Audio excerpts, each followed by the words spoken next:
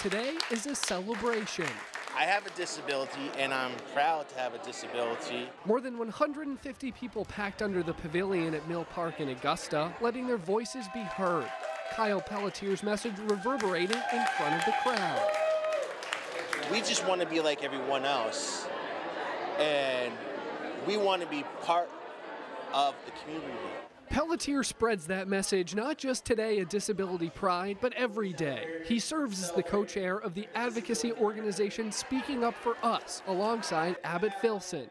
For the two, today is about pride and seeing all of the faces a disability can have. Connecting with people inside our own community and to be integrated and sort of welcomed into our own communities.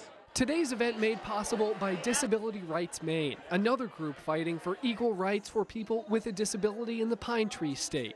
So this is empowering because it's all about happiness. It's all about celebration. A feeling that's left an impact on Executive Director Kim Moody, someone who spends every day with people with disabilities. But for Moody, Friday's bash was special. And after being with 150 people with disabilities and supporters of people with disabilities, I feel greatly uplifted. That feeling keeping advocates like Pelletier as motivated as ever. People tell you no and try to say, you can't not do this. Guess what?